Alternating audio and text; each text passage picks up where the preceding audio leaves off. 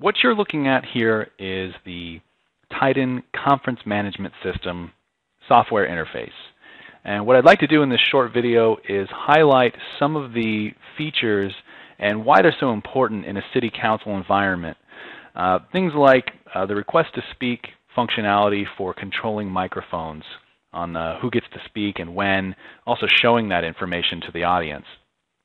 Electronic voting, how this system, this TAIDEN system, can collect the data from each voting member of council and display that information to the audience and also archive that information in a report. Lastly, I want to talk about digital recording. This system will also be able to take in an audio signal from those microphones and digitally record that, and not just have the audio, but also, again, just like the microphone control, taking the names and the other data involved from the meeting and tagging that to the file. So those are the three things we're going to cover today, and I'd like to start with microphone control. In a lot of city council environments, there's a variety on charter as far as how a microphone gets activated. In other words, saying, how does a member of council have permission to speak? And what's great about the TAIDEN system is that it's so flexible. Right now we're going to look at request to speak. That's fairly common, in which a person, a council member, might want to speak towards a topic, so they simply press a microphone on off button.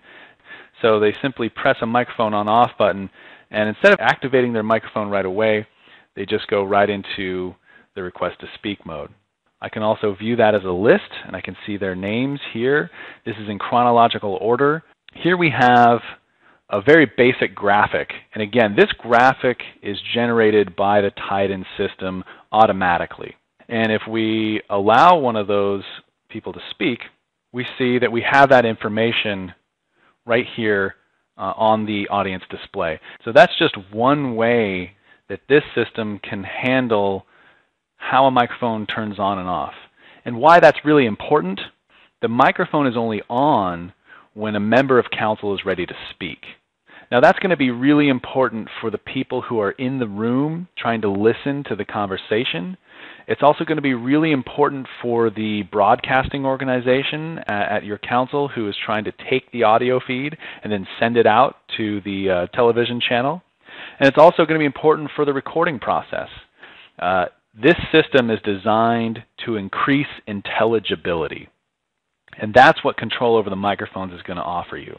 Now, moving on from microphone, we have electronic voting. With this software, the huge advantage, of course, is being able to display to the audience and also to the members of council what voting topic we are on. So, for example, we have a very generic voting topic here. If I choose to display this, so that is displayed on all of the audience's screens. So when we start the vote, we still see just the resolution, except now you can add a message, the voting process has started. Now, in all the hardware, what happens is that you have all of the voting options. So we have a yes, no, or abstain. So as people make their choice, we don't see that choice until the end.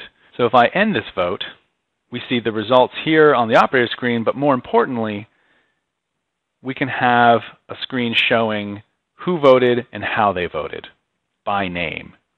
So that's very important to be able to show immediately what the result of that topic was.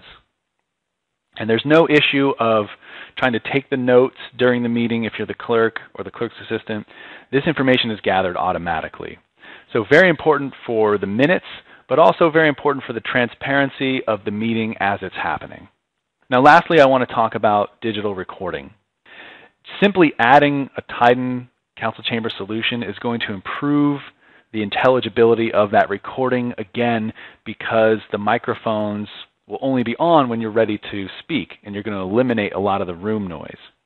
What the TAIDEN solution can also do is add a module for digital recording. But even better, if I look at my playback from some of the other meetings, I have all of the meeting information and the name of the person and the date and the time at which they spoke also attached to the file. For example, if I want to search for every time that Al Wagner spoke, I can just do a quick search, and now I can see every single time that Al spoke, and I can check these files and play them back. So if you're the clerk, no more fast forward and rewinding through one large file. You can actually just go directly to the portion of the meeting or to the person and play back that soundbite and add that to the minutes. Again, you're increasing intelligibility, you're increasing efficiency, and you're increasing transparency of government. That is the key of the TAIDEN council chamber solution. Thank you very much.